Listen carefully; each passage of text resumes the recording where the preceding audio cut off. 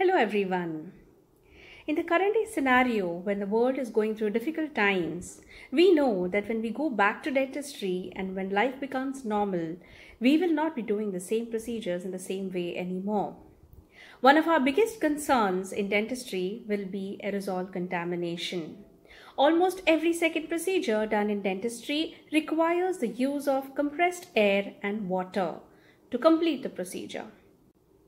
In the dental operatory, 90% of the aerosol droplets which remain suspended in air are the small particles, and they remain even after the procedure is complete, and they evaporate, leaving behind residual nuclei of microorganisms as well as blood. This becomes a source of infection to the operator, to the assistant staff as well as to the patients. We will have to not only use personal protective equipment, but we will also have to consider procedures which will not require the production of aerosols. Caries being one of the most common reasons why a patient visits our clinic, in open cavitated lesions, we can consider removal of caries using alternate methods of caries removal. One among them being using chemomechanical caries removal agents. This video demonstrates how we can effectively remove caries in carious lesions without having to use aerosol-based procedures, that is, the traditional drills. Do have a look.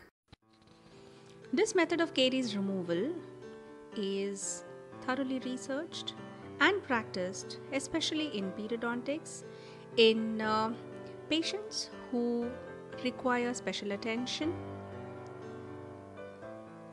For the purpose of demonstration, I have used an extracted tooth. The CMCR agent is applied with a blunt instrument. Here I have used the caries excavator. I'm uniformly spreading the agent to come in contact with the caries. This is an open cavitated lesion, as you can see is the indication for CMCR. Allow the agent to remain in contact with the decay for the time indicated by the manufacturers. The goal is for the CMCR agent to act on the infected dentine, to soften the same and help in easy removal. A blunt spoon excavator is being used for removal of infected dentine, which comes out atraumatically with minimal pressure. The dentine that is left behind is the healthy affected dentine, which contains minimal microorganisms to nothing. We can then go ahead with pulp protection followed by the necessary restorative procedure. Removal of infected dentine is performed starting with the periphery and then moving towards the pulp.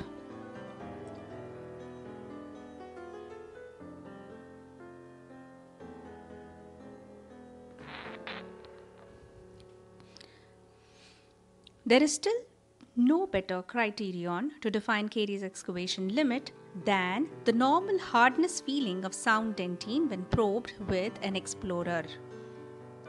That marks the end of caries excavation.